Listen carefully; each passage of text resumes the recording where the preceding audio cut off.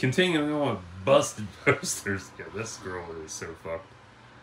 Because the middle of that's rubber band, and there's some good old titties, but they're probably fake.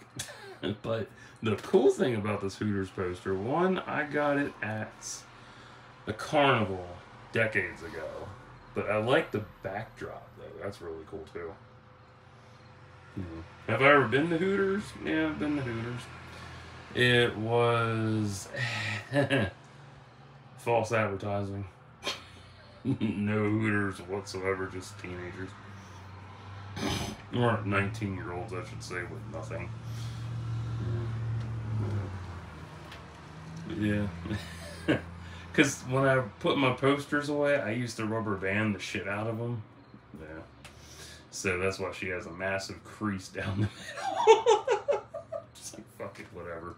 Shit happens. I'm used to this. I don't really give a fuck. But, so, on to the next.